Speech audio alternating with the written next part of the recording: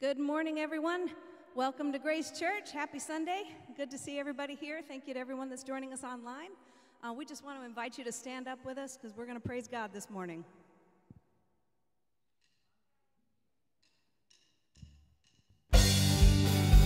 Good morning. You guys awake?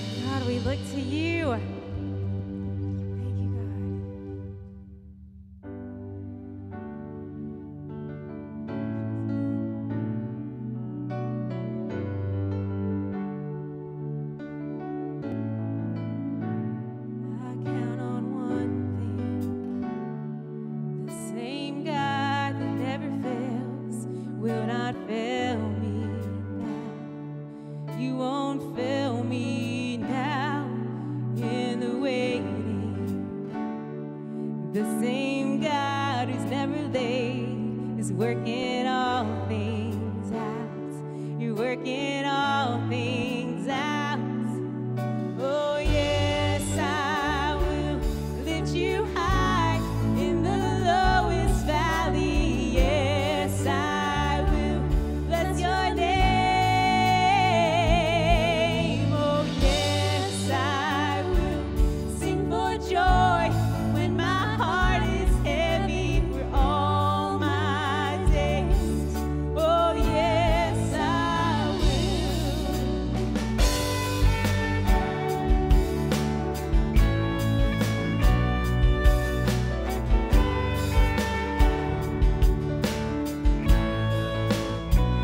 I count on one thing.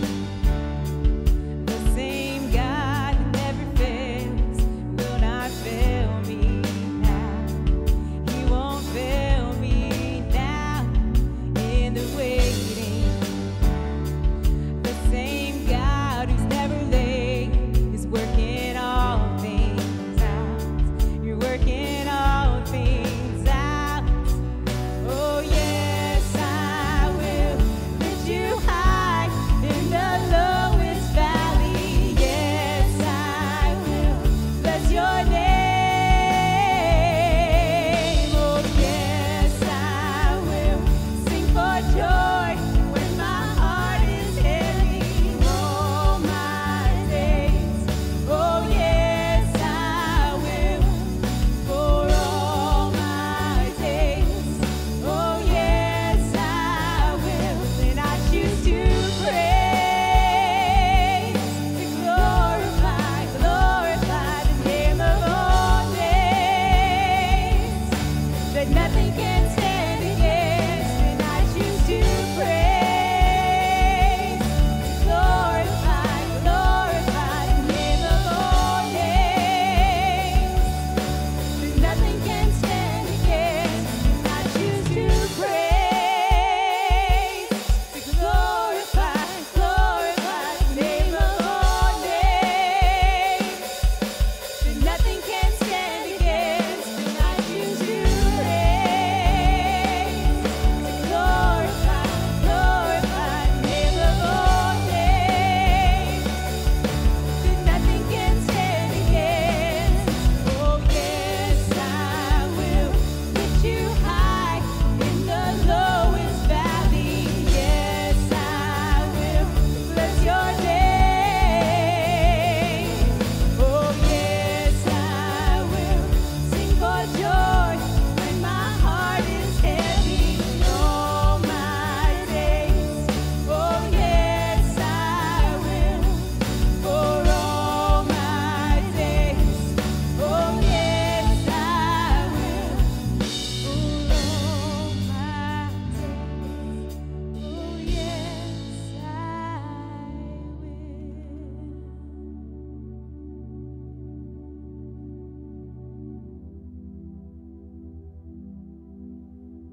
God, we are so thankful for your overwhelming presence this morning. God, and now more than ever, we need you.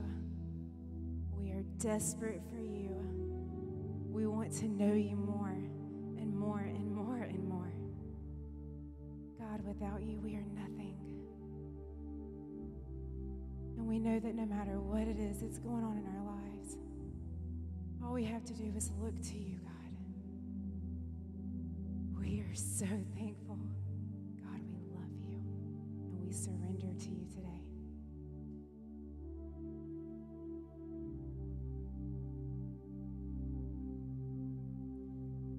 Here I am, down on my knees again, surrendering all, surrendering all. Find me here, Lord, as you draw me near, desperate for you, desperate for you. I surrender.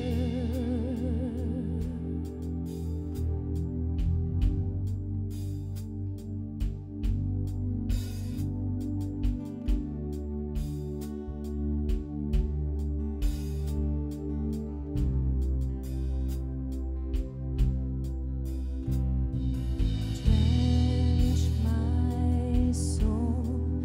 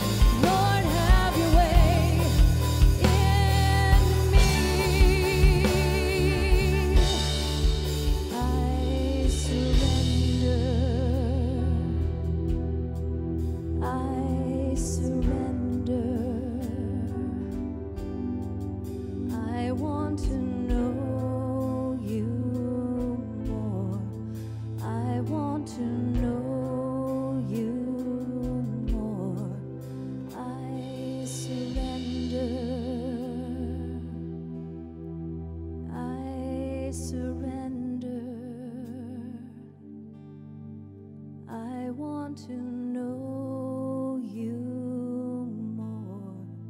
I want to know you more. Lord, that's what we need, is more of you. Our world is divided. Our country is divided. But God, in you we have unity, because you are above all things. We want more of you, God.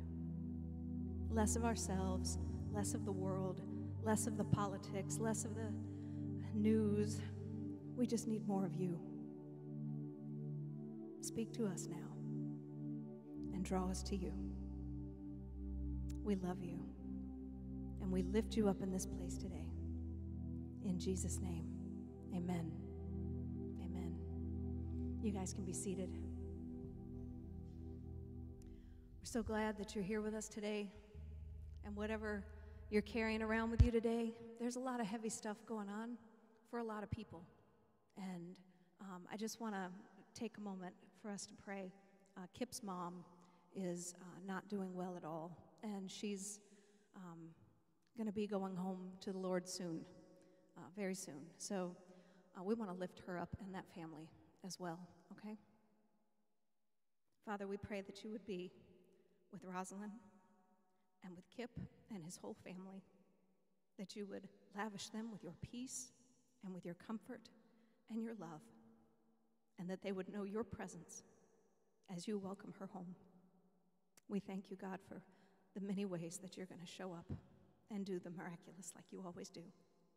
We thank you and we praise you. In Jesus' name, amen. Sorry, weepy. That happens to me.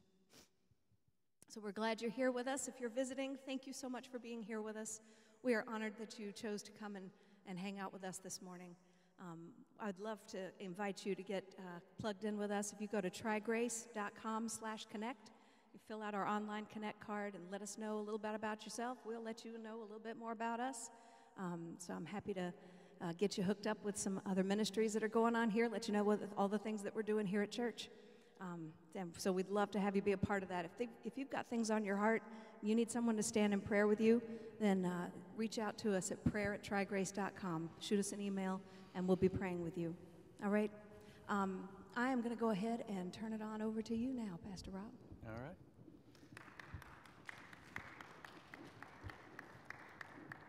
Thank you. No, really, thank you. You know, it's kind of funny. It's even with limited seating, it's hard to get anybody to sit on the front rows. Have you ever noticed that? I'm just wondering, anybody notice that? Preachers notice that. But anyway, good morning. Welcome to Grace. So glad that you are here today, whether you're here in person with us or you're joining us online. Thank you for being with us today. And if you are new, we welcome you in Jesus' name. We're glad that you're here too. Well, it seems that the political cycle is nearly over. I'm going to miss all those flyers in the mail, aren't you? All being inundated with phone calls, and no matter where you go, seeing political or hearing political ads. I'm just going to completely miss those. Not. Now, don't misunderstand.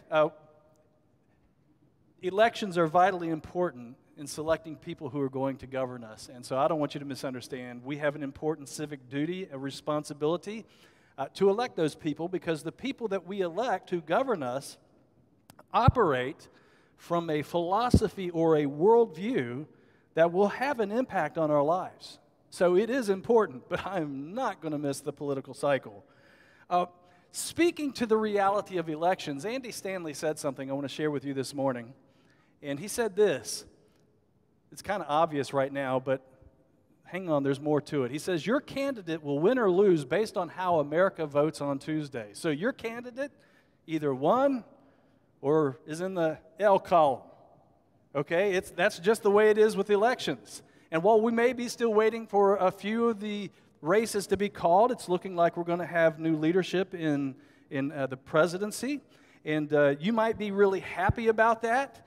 Some of you may be really sad about that. It may be depressed. You may feel anxious or even cheated. I'm sure most all of us have felt some level of anxiety when it comes to this. But I want you to listen to the rest of the quote that Andy Stanley says. He says, your candidate will win or lose based on how America votes on Tuesday. But the church wins or loses based on how Christians respond in the days that follow. We've selected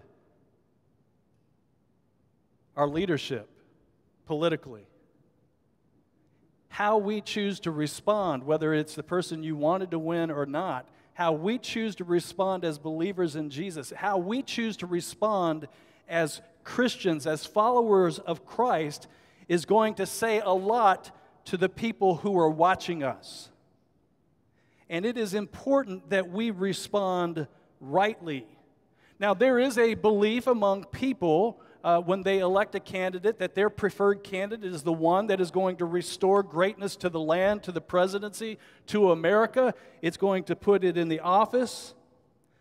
So what is, in thinking about restoring greatness, what is our best response to a nation that is divided, to a nation that is at opposite ends about what it views politically? I'm glad that Jesus didn't leave us empty-handed, not knowing. He gives us a path, and He speaks to greatness, and it gives us our best response during this time. In Matthew chapter 20, if you want to turn there in your Bible app, or it'll be up here on the screen for you. In Matthew chapter 20, there's a story that happens, and it says then, and the reason it says then is because we're going to come back to what was said just a few verses earlier in just a moment, but I need to start here. Then, after what happened, then the mother of Zebedee's sons were James and John. Sons of thunder is what they're, not God of thunder, sons of thunder, okay? The sons of thunder, then the mother of Zebedee's sons came to Jesus with her sons, and kneeling down asked a favor of him. Don't you like it when people ask a favor of you without letting you know what that favor is? When people come up, hey, would you do me a favor? And I'm like, how do I answer that? Because I don't know what you're going to ask. I mean, seriously, I don't know what you're going to ask, and so I usually respond conditionally. Well, it depends. What is it that you want? I mean, if it's something I can do and it's right to do, then I'll do what I can.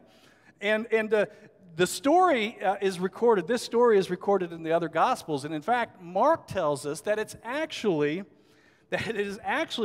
they came and asked and basically said to Jesus, "We want a blank check. Lord, give us what we want." In other words, tell us that you'll give us what we want, then we'll tell you what we want. Well, Jesus didn't fall for that. And he says, "What is it you want?" he asked. And the mother said, "Grant that one of these two sons of mine may sit at your right and the other at your left in your kingdom." This doesn't sound like much to us, but this is a big ask. This is a big favor. To be seated on the right and the left-hand side of Jesus when he entered into his kingdom was to be put in a position of power and greatness. And of course, one of the other things we find out in the other Gospels is this, that it is actually James and John who put their mom up to asking this question. Real men, these disciples. Mommy, could you go ask Jesus if it's okay? I mean, seriously, what is up with that? Thank God for mommies. We need our mommies. But man, you're a grown man. I mean, seriously? You had to have your mom do it? Anyway, here's the thing I want you to see here. The lust for power produces cheap loyalty. The lust for power produces cheap loyalty. In other words, there is no staying power in a follower who is just riding your coattails, wanting power and glory and greatness. Jesus was their path to greatness, and they were going to ride his coattails. Can I just tell you something important today? Jesus is not our path to greatness and power, at least not in earthly terms. And anyone who seeks to ride the coattails of Jesus to power and glory, to greatness, something's wrong. And it is unfortunate that Christians have often tried to merge the kingdom of God with the kingdom of men and to enforce that kingdom on everybody else. Whether it's a political power, fiscal power, judicial, legislative power, can I just tell you something honestly today? This is so, so important. We will never make the kingdom of God a reality on earth through political power. I don't care what side of the aisle you're on. You will never make the kingdom of God a reality on this earth through political power. The cheap loyalty was evident in the disciples when he was arrested, because what did they do? They scattered like cockroaches. They scattered like cockroaches. Even Peter declared, "I'll die for you, Jesus," and denied him 3 times. While this lust for power and greatness produces a cheap loyalty, what Jesus longs for us is a love that produces lasting faithfulness. He wants us not with cheap loyalty, but lasting faith. Y'all are quiet this morning. Okay, I'm going to keep going on. Jesus said, remember they asked, can we sit on the right or the left? And Jesus said, you don't know what you're asking. You have no idea. You have no clue. And he asked them, can you drink the cup I am going to drink? And I mean, without hesitation, they said, oh yeah, we can. We can. Jesus is blunt here. You don't have a clue. You don't have an idea what you're asking of me. You don't understand. And so let's go back just before this big favor, before this big ask. Let's see what Jesus had just said to them. Now, as Jesus was going, this is verses 17 through 19, as Jesus was going up to Jerusalem, he took the 12 disciples aside and said to them, we are going up to Jerusalem, and the Son of Man will be betrayed to the chief priests and the teachers of the law. They will condemn him to death and will turn him over to the Gentiles to be mocked and flogged and crucified. Now, the good news is that on the 3rd day he will be raised to life. And to describe this experience that he's about to have, he uses the idea of a cup. Can you drink the cup that I'm going to drink? Are you able to do that? And they're like, oh yeah, we can. Now, we don't think a lot about cups, unless you want coffee, right? Everybody have their coffee fix this morning? Some of you still got the coffee in your hands. All right, that's all right. Nothing wrong with that. We don't think much about it. I mean, they're just kind of common everyday things. But once in a while, a cup can hold special significance. We raise our cups to toast the new couple that's getting married, right? We toast them. We may hold up a cup in remembrance of someone or something. It's an important thing. Or we may raise a cup up in victory, in celebration, something that happened, that we accomplished, that we overcame, and we raise a cup in celebration. You know what I think? I think the disciples are thinking cup in the sense of victory, celebration, power, glory. But cups in the Old Testament and here in this passage have a decidedly different picture. It isn't about toasts, blessings. It's not about victory or celebration. The cup that Jesus is talking about has a whole different significance. In the Garden of Gethsemane, the night that he is going to be betrayed before he is crucified, Matthew tells us in chapter 26, verse 39, going a little further. Now you remember, this is the garden before everything happens, everything that he's going to experience. Going a little farther, he fell with his face to the ground and he prayed. Listen to the prayer. My Father, if it is possible, may this cup. May this cup. Jesus didn't want to drink this cup. And they're like, oh yeah, we'll do it. May this cup be taken from me, yet not as I will, but as you will. James and John are envisioning a palace of influence, of glory, seats of prominence, seated on the right and left hand of Jesus. And when Jesus is talking about a cup, he is envisioning himself being crucified. And the only people on his right and left are people who are crucified along with him. And there on the cross, he drinks deep of this cup. He experiences the consequences of our sin. He experiences wrath, judgment, suffering, pain, and death. No wonder Jesus said to them, you haven't got a clue what you're agreeing to here. You have no idea. Jesus knew something that the disciples did not know. He said to them, you will indeed drink from my cup. And they did. All of the disciples, according to church tradition, were martyred for their faith in Christ. You will indeed drink from my cup, but to sit at my right or left is not for me to grant. These places belong to those for whom they have been prepared by my Father. So that's the end of the conversation, right? Everything's good, everything's neat, tidy, wrapped up. Not at all, because you see, the other disciples heard about James and John sending their mommy to ask Jesus to let them seat at the right and left hand, and they're not happy about it. When the 10 heard about this, verse 24, they were indignant with the two brothers. You think? You think maybe just a little bit? Inwardly, this is probably something all of them wanted for themselves. They were vying for themselves, but they didn't dare ask. Only James and John did, and then they sent their mommy to do it. And I can imagine that this argument broke out in this time. They're arguing. You think you're great? Who do you think you are to ask that? I mean, I should be beside Jesus on his right hand or his left hand. I mean, I'm the one that's in this inner circle.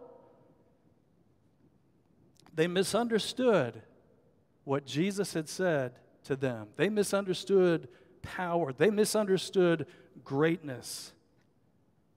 They wanted, make no mistake, they wanted greatness. They wanted it. So a timeout was needed. You know how little kids get in a little, and you got to give them a timeout? So Jesus sent the disciples to a timeout. He called them together and said, you know, this is something that they knew, you know that the rulers of the Gentiles lord it over them, and their high officials exercise authority over them. Jesus reminds them, this is how the world, this is how your society, this is how your culture operates. This is how people apart from God operate. This is not how my people operate. These are how people apart from the kingdom of God operate. They rule over Gentiles, lording over them and exercising authority over them. See, they experienced this under the dominion of Rome. They were dominated by Rome. They lived under the authority of Herod, of Pilate, and other governors. And the disciples did not like being lorded over. They didn't like those who exercised authority over them. They didn't like it yet. Don't miss this. They couldn't wait to get in positions of power and of greatness, to have prestige, so that they could then be the ones that exercise and rule and lord over. Can I tell you that power isn't the problem? A lot of times you'll hear people talking, what's the power? Power is the problem. Power is not the problem. It's how power is used. Power that is used wrongly, it corrupts, it destroys. It is a source of great injustice in our world. It makes life miserable for everyone except for the one whom the power favors. All too often, people in authority, in politics, in leadership, or other areas, use their power for personal gain, not for what is right and good. And we all suffer because of that. Power that is used rightly is a blessing, but power that is used wrongly is a curse. It's not about power being the problem, it's about how power is used. Because no one had more power than Jesus. No one has ever had more power than Jesus. He spoke and the storm calmed down.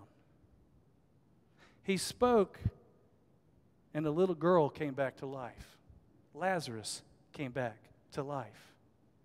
He offers simple little prayers and people are healed of their sicknesses, their diseases. They are delivered from the oppression that they are under. Jesus, you want to talk about power? Jesus had power, but the question is, what did he do with his power? After pointing out how people in society and culture that is different than the way God works, he tells the disciples this. He says, this is how they operate. But listen to what he says. Not so with you. This is how the world operates. This is how culture operates. This is how society operates. But if you're my follower, if you are a believer in me, if you are in the kingdom of God, not so with you. Don't you dare follow their lead. Not so with you, Jesus said. Instead, whoever wants to become great among you must be your servant. Ooh. And whoever wants to be first must be your slave. Anybody? Sign-up sheets. There's nothing wrong with wanting greatness. Listen to what Jesus said. Whoever wants to become great among you. There was nothing wrong with wanting greatness. It's just the way that you pursue to get it, the path that you are on to greatness. There's nothing wrong with greatness, but Jesus redirects it, and he spells out a different path to greatness. See, we often in our world, our society, our culture think greatness comes by power. And Jesus says, no, greatness comes by serving. To become great, you have to be a servant. You have to be a slave. And it's easy to get people to sign up for power. But to get people to sign up to serve, that's often a problem. Greatness isn't about lording over or exercising authority over others. Jesus redefines greatness here. He says greatness is found in serving others. Your spouse, your children, your family, your church, your community. You want to find greatness? That's where it's found. It's found in serving. And I want to say something to you because this is true. Here, joining us online, if your path to greatness isn't leading you to serve, you're on the wrong path. I want to say that again.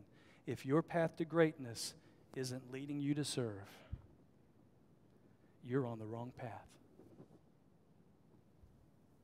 I know this is kind of counterintuitive because we go, well, if I just had more, if I had more power, if I had more of this, if I had more of that, then I could do a lot more. Listen, if you aren't using what you have to serve others, why is God going to give you more? I guess I shouldn't have said that, right? But it's true. Because He's not going to give you more if you're not using what you have for His glory and honor. If you're not using what He gives you to serve, if you're not using the power to serve others, if you're not using the position that He's given you to serve others, then why would He bless you with more? Just asking. Why would He do that?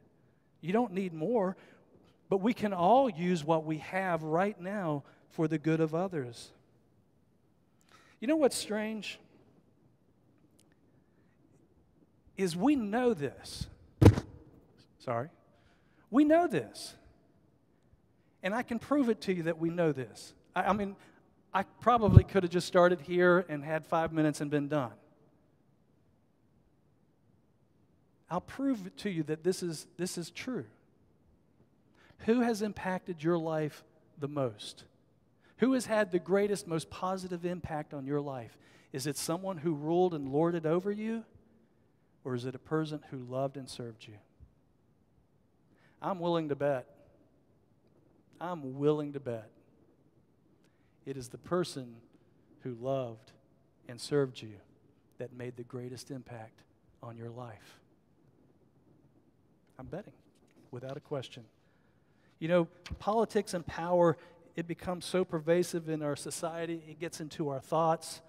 And Jesus reminds us of what really matters, of what true greatness is. And here's the thing I want you to know today.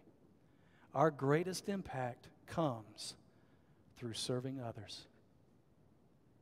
Your greatest impact in life will come not when you achieve power and prestige and position. Your greatest influence in life will happen when you serve others. And you don't have to be a president. You don't have to be a congressperson. You don't have to be a pastor.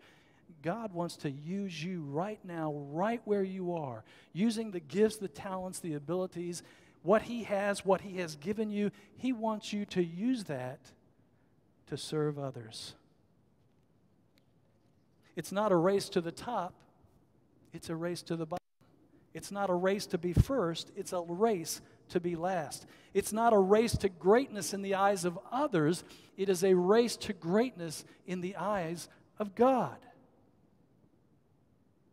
Now answer this truthfully, seriously. Wouldn't our world be better off if there was a rush to serve and not a rush to grab power? Wouldn't it? Wouldn't our world be better off?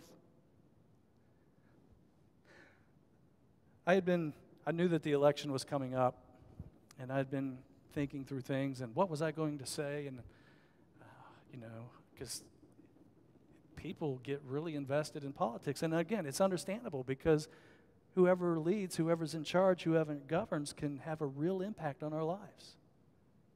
And I thought, God, what am I going to say? What am I going to share? And I typed these words October 30th, so it was before the election. I didn't know who was going to win. But I want to share from my heart to you. When I think about this, what Jesus said and what was in my heart is this. I don't want political power.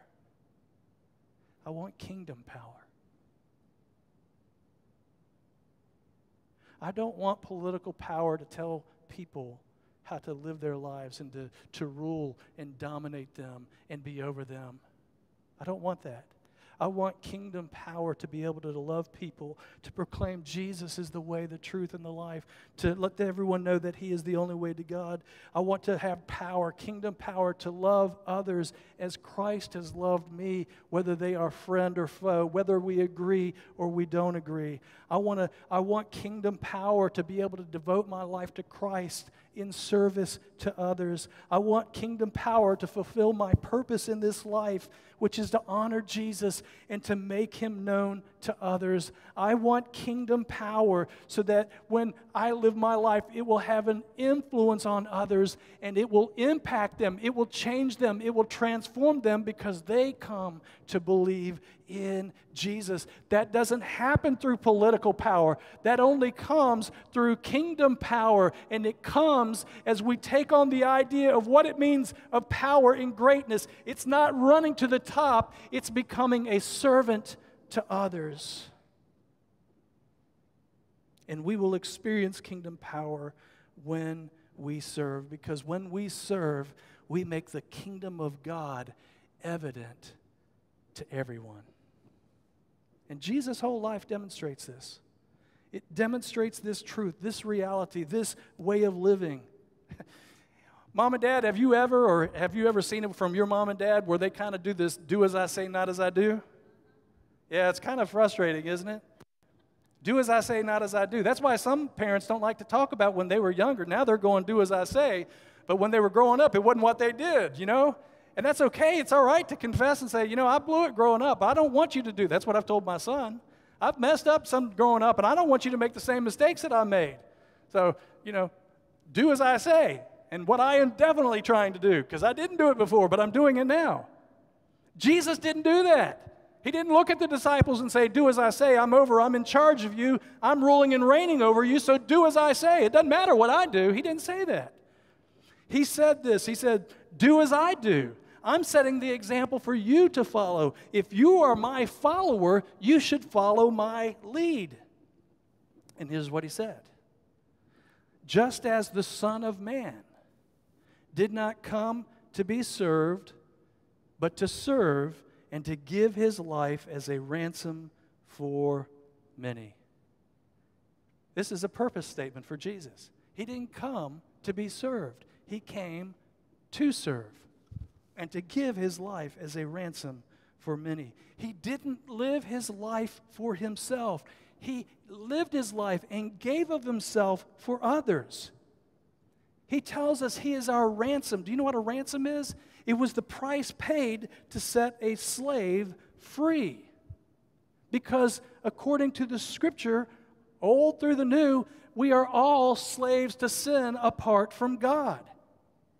We are bound by sin. And Jesus came and gave His life to ransom us, to free us from the power of sin, the bondage of sin, the shame, the guilt, and the condemnation and judgment of sin. And because Jesus is our ransom, we are now children of God.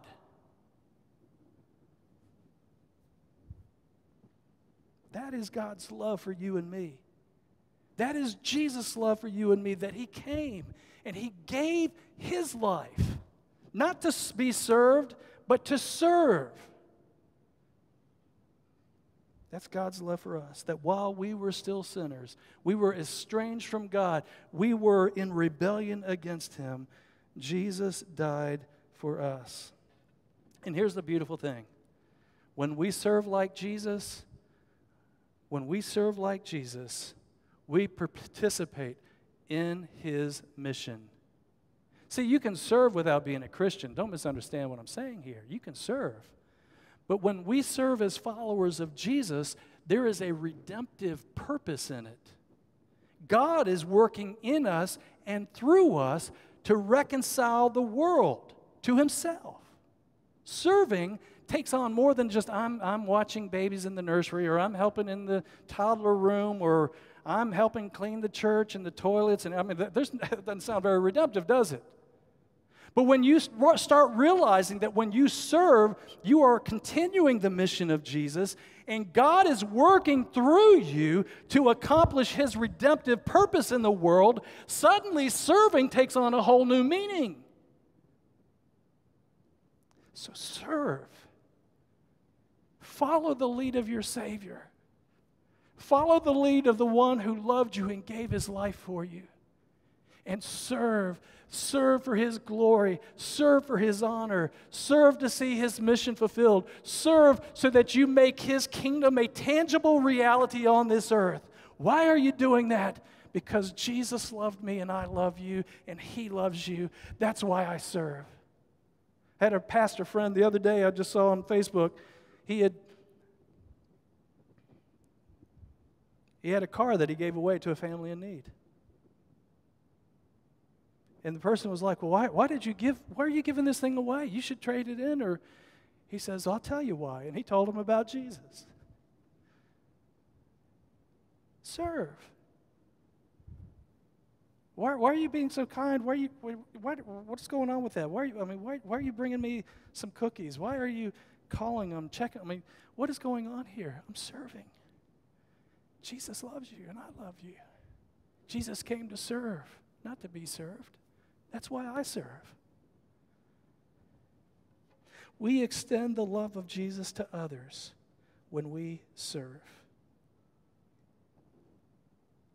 In a world that is caught up in what power and greatness is, when we serve, we demonstrate what Jesus said true power and greatness is.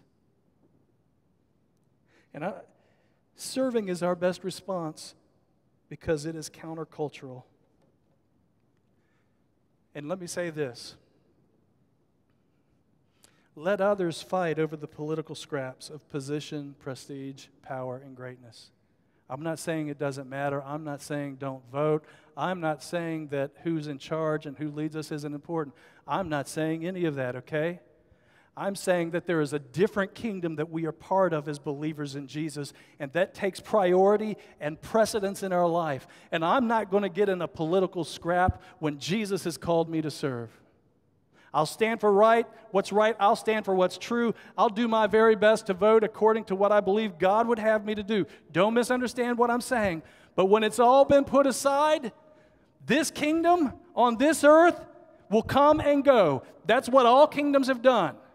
But there is one kingdom that lasts forever. And I want to be part of that kingdom, and God wants people to be part of that kingdom. And the way we can introduce them into that kingdom is by serving. That is true greatness and our best response. So how are we going to respond? The election's been counted, the votes are in. How are you going to respond? You're going to get bent out of shape, all upset if your candidate lost? You're going to ride, celebrate, and rub it in the face of others if your candidate won? Or are you going to get on your hands and knees and serve like Jesus did? I want to pray for you.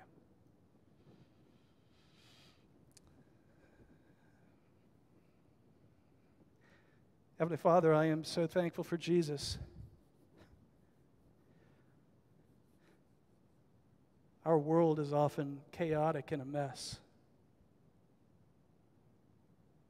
In the pursuit of power and greatness, that is something that seems to be innate in the hearts of men and women. And Jesus, you didn't say that greatness was a bad thing, but you gave us a path to greatness. And that path wasn't through power, it was through serving. And so today we come, and whether we're happy, we're sad, whether we're anxious, wherever we're at because of all that's going on, elections produce a lot of turmoil. Our heart's desire today is not for political power. It's for kingdom power. Power to love, power to serve, power to stand against injustice, power to do what is right. So would you work that in our hearts and lives today? And as we do that, would you work through us to make Jesus Christ known to our world? Because you love the world. You gave your Son for this world so that through Jesus we could have eternal life. We humbly ask this today in Jesus' name. Everybody said, amen. I feel like I would be wildly remiss not to let you know that we have opportunities for you to serve right here at church. We are looking for people that are energetic and friendly and personable, and I think that's pretty much all of you, to help us in first impressions. Like if you can stand there and say good morning, like we got a job for you. We can help you out there. Serving is like the greatest thing that I have ever done, getting involved in serving at church. So we'd love to have you join us and serve with us and help us to impact others for Jesus. It's great. So just throwing that little plug out there. Brandy would love to see you at the info desk if you'd like to serve. There she's waving back there. All right. Thank you so much for being with us today. We've loved having you here. Thank you for joining online. And again, if you're new with us, reach out at trygrace.com/connect. Thank you, and y'all have an awesome, awesome day.